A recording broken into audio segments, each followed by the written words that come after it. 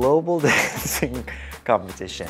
I laughed when I first read that part because I'm not the best dancer.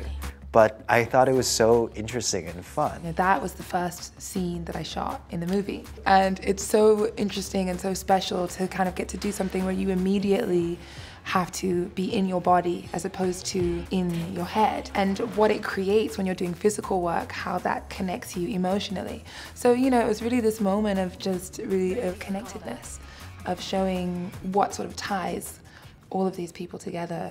Level 1 complete. Stay together.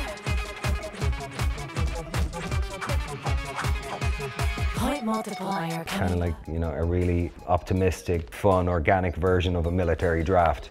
You know, it comes through the television into everyone's homes, and I suppose like it's a way to keep a global community going. And I could see a world where we do that with each other. I mean, and to a certain extent we do already. I think it's just on a grander scale. Level 2 complete.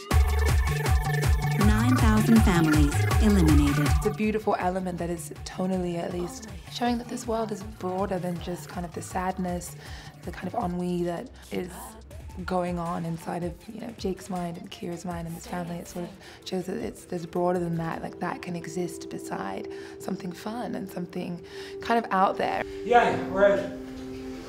Yeah. I just wish that I knew how to dance better.